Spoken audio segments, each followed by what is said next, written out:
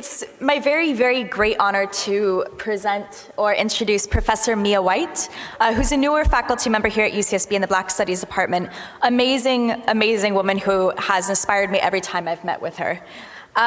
So Mia Charlene White is an assistant professor of urban studies in the Department of Black Studies at UCSB.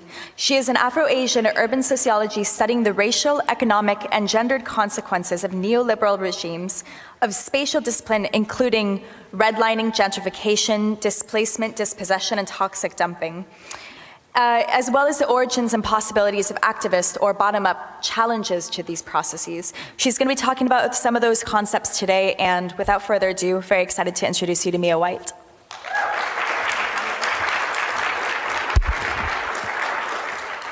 Hello, everybody. This is amazing. I just want to say again to Emily and the steering committee, thank you so much for getting us together these couple of days. This is very important for us to do, especially in the current political climate. We have to find ways to get together and to keep our energy up and to stay connected. So let's make sure that, okay, presentation mode. So I'm gonna, again, my name is Mia White. I'm an assistant professor in the Black Studies Department. I focus on urban studies. I'm gonna sort of start with a so-called Afro-pessimistic perspective.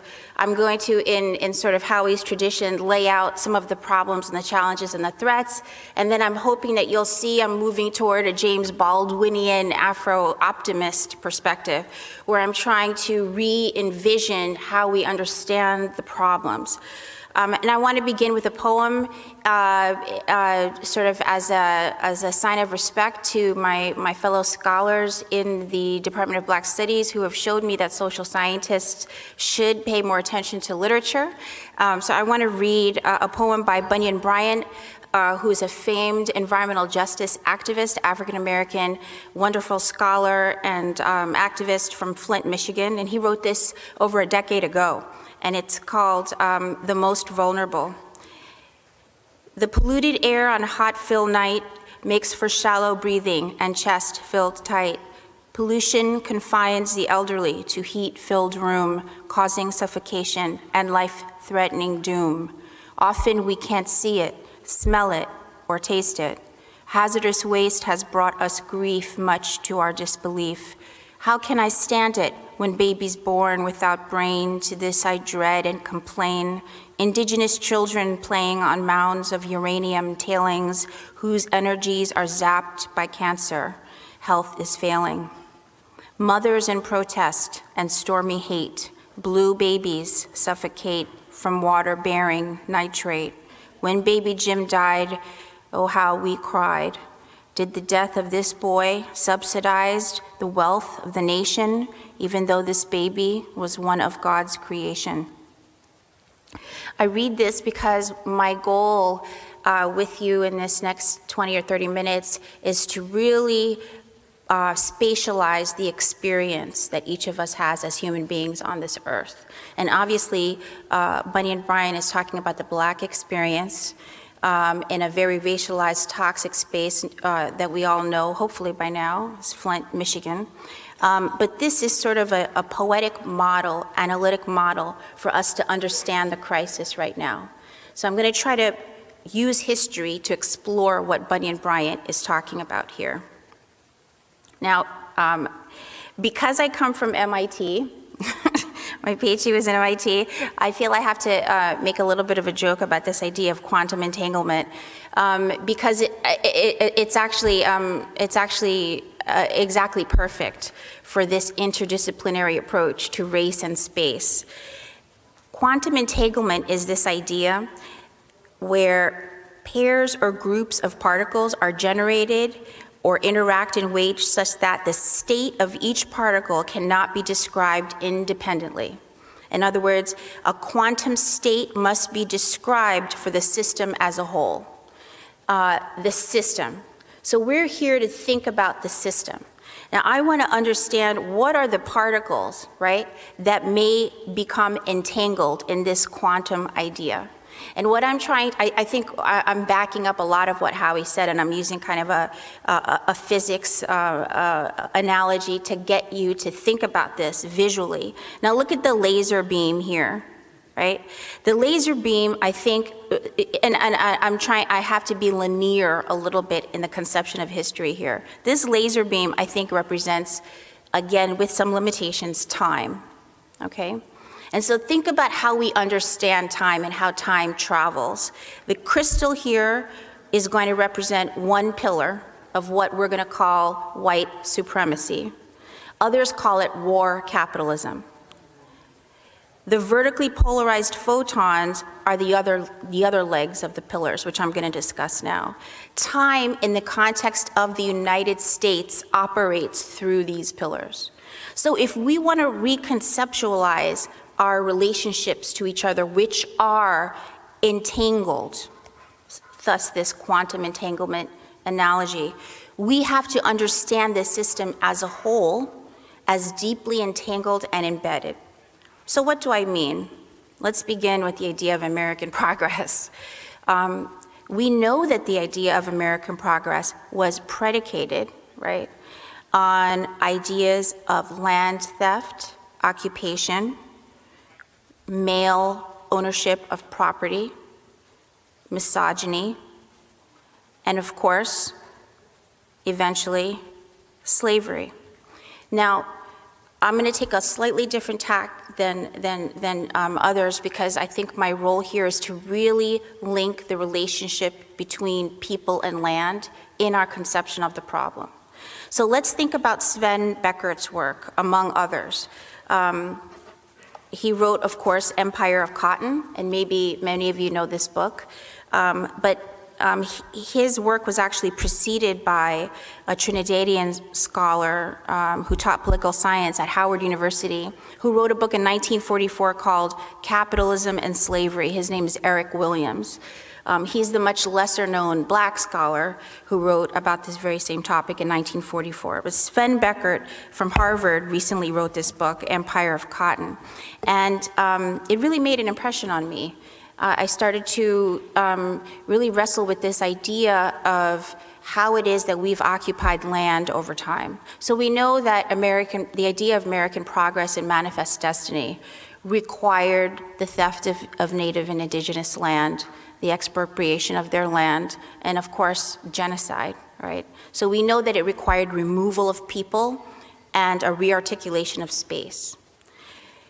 In the 18th and 19th centuries, we know that through Sven's work, this global web of cotton agriculture, commerce, and industrial revolution was predicated on slave labor, right? So here now again, this idea of the relationship between land and people, and how have different kinds of people been articulated, marginalized, and exploited in order to change the land, right? In order to create value. So this idea of cotton has gotten me, really thinking a lot. Recently on Facebook, there was a friend who posted an image of cotton from Whole Foods, because you could buy decorative stalks of cotton in the same way that you can buy roses and carnations. And this is a black scholar friend of mine, and she posted that she felt a deep discomfort seeing a white woman buy this stalk of cotton. And so then we proceeded to engage, me and many others in this debate about what this represents, the symbolic violence, the embodiment of this, and how different ones of us experience cotton in such a different way. Of course, for that white woman, this represented something beautiful, perhaps archaic, and it did not have the same symbolic value that it did for others of us. So I think one of the goals for us, if we want to imagine a next system, is to re-embrace history, to re-embrace a critical history in order to imagine something new or newer. Now, it's really difficult to embrace history. It's one thing to say, we've inherited a lot of racism. It's another to actually think that theorizing, in other words, making meaning from what slavery has created in the United States, is key to our next system. So I don't want to think of it as background, as like a Wikipedia list of bad stuff.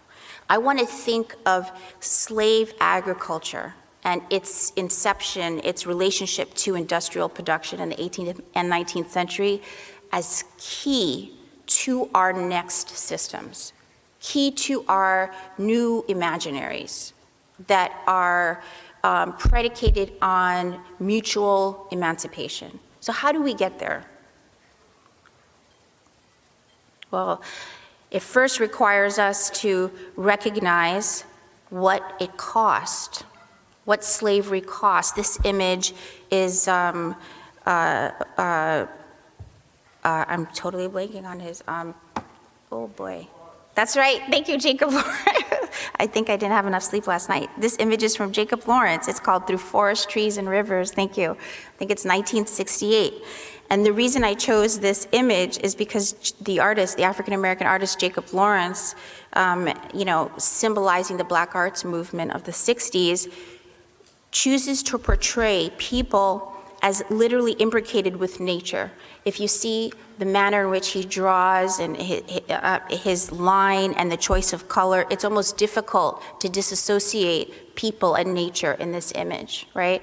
This is the kind of image that I want you to hold as we start to think about what is needed for the next system.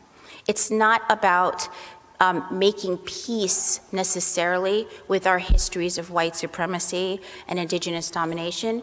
It's actually about thinking through those resources and using them beyond peace, even beyond reparations, to create new imaginaries. I'll get back to the reparations. I know that's a bit controversial.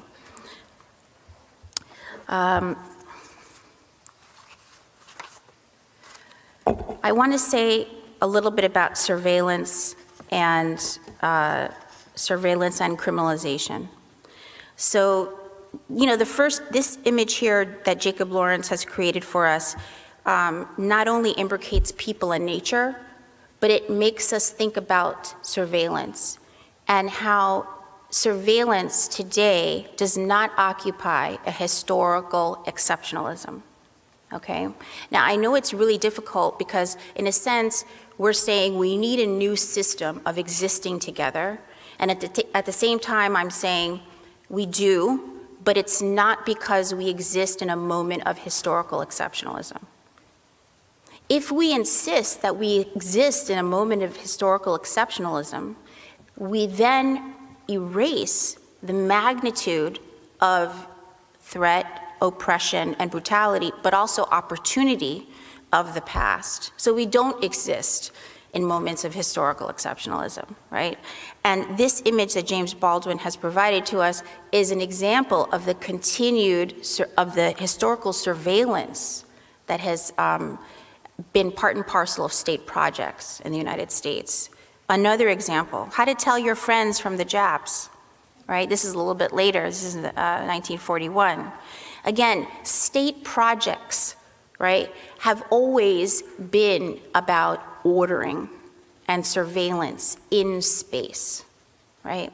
Now, we can decide that we want to bury this history and make it irrelevant and create something completely new, or we can say, whatever our so-called next projects are, they have to not only bear witness to these kinds of imaginaries that we see here in this image, but they have to use them as resources,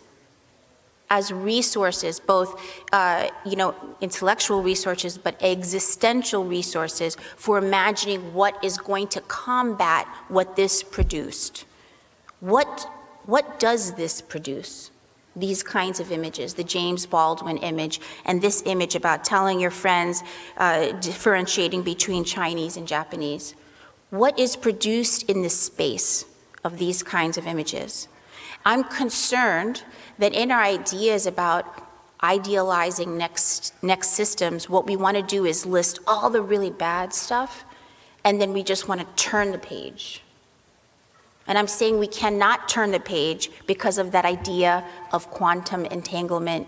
It's not so much the cognate idea of intersectionality. It's actually the idea of that we are entangled with history and we can't forsake it. Now, I know this sounds very pessimistic in the spirit of Afro-pessimism, but I actually think that in order to move toward a more optimistic next system, you have to be open and fully woke to these realities, right? That one, we are not in a moment of historical exceptionalism.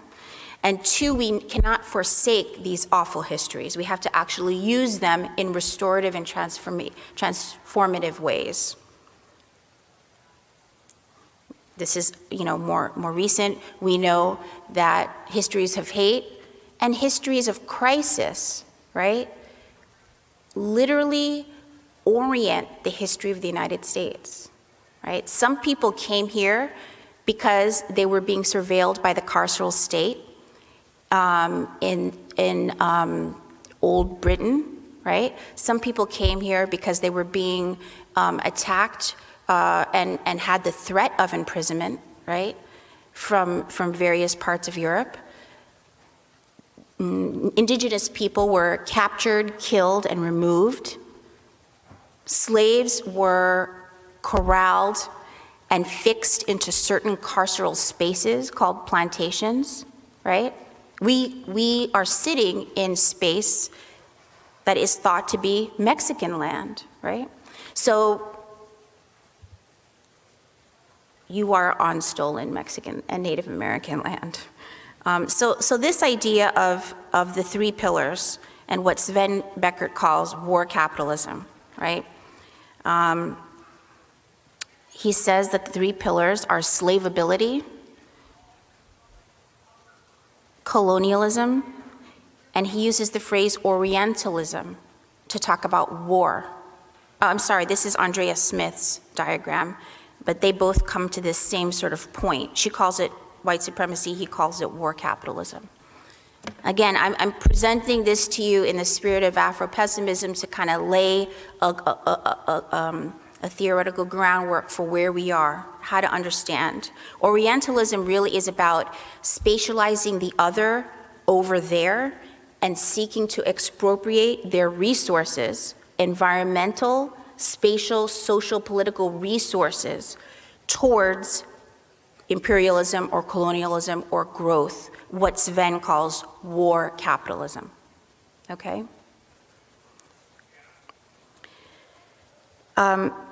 Now, if somehow we're able to take a couple of steps back, this is extraordinarily painful, it's very triggering for a lot of people, it's very difficult to face this history.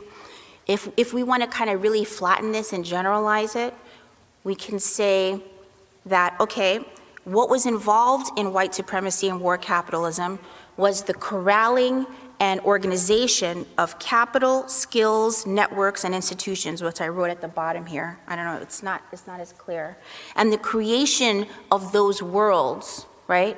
Those worlds, those differentiated worlds, those worlds that created racial hierarchies and class hierarchies occurred through practices of production, trade, and consumption.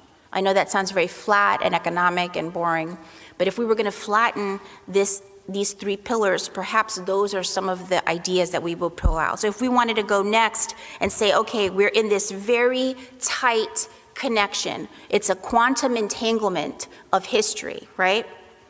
And we know that land, people, and institutions, as I've tried to lay out, through histories of slavery, indigenous appropriation, et cetera, and so forth, connect us, right?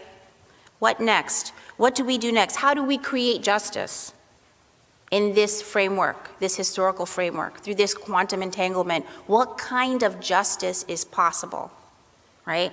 Now, I don't have much time left, but I do want to not just leave you with this sort of Afro-pessimist framework, but I want to move toward that optimism that James Baldwin often talked about in his nonfiction, which calls us to engage in socially creative thinking, experimental thinking about other worlds, right? J.K. Gibson Graham is a wonderful, that name is actually two authors, and because they always publish together, they have this kind of funny name. Anyway, so thinking practices that promote creativity, okay? Gibson Graham, these feminists, have come up with these three very interesting ways of engaging this idea, engaging the threat and oppressive histories, right, that we are entangled with, right? One, how do you attend to the effect of our analysis, okay? So in order to release hope and possibility for next systems, we have to engage the pain and feelings of loss and feelings of threat and oppression that are created through the kinds of images that I showed, the James Baldwin image, why can I not remember his name? Jacob Lawrence, sorry, the Jacob Lawrence image, thank you. Number two, generating alternative discourses. Now, how do we generate alternative discourses? I'm gonna talk a little bit about that. And then three, adopting an experimental orientation. Now, I'm running a little bit out of time, but for the first one, thinking is not something that operates in a register separate from your body, from your emotions. Any arguments and thinking that you engage in actually invoke visceral reactions, right? Intensities and emotional narratives usually pop into your brain. You have this experience, you recall something your great-grandmother said, you recall an image that you experienced that created a feeling inside of you.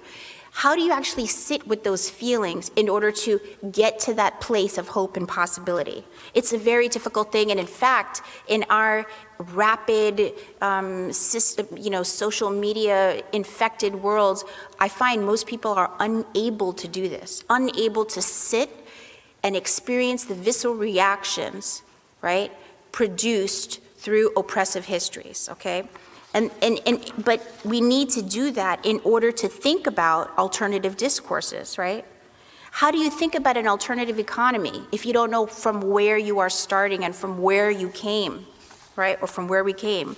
And then this idea of experimentation. Now, I'm not saying we must move all the way from critique and leave critique and move to experimentation, but we need to engage in this, sort of dialectic, playfulness between critique and experimentation so that we think about other worlds and other imaginaries, right? Otherwise, we will not survive as activists or advocates or academic activist wannabes like myself. We will not survive. Our lives will crush us and our thoughts will depress us. So this is a very basic representation of the first, I think, one of the first steps. Now, we understand, I think you understand what Howie was laying out, which is what is the neoliberal discourse. The neoliberal discourse, right, is that the market can solve everything, right? And that you have to farm out government services to the market, and the market will then be able to provide those services to the people. So the neoliberal logic is what dominates. But does it really dominate your everyday life? This iceberg is sort of showing you all the other things that are happening in your life, even as you are part of that quantum entanglement that I talked about, right? That Jacob Lawrence illustrated for us. Got his name, okay? So so the 15% of the iceberg above the water is what we tend to focus on. And the 85% of the iceberg below the water, which is what we actually do with our bodies every day, hugging, kissing, loving, arguing, dreaming, sleeping, why are those irrelevant? Why are those things irrelevant?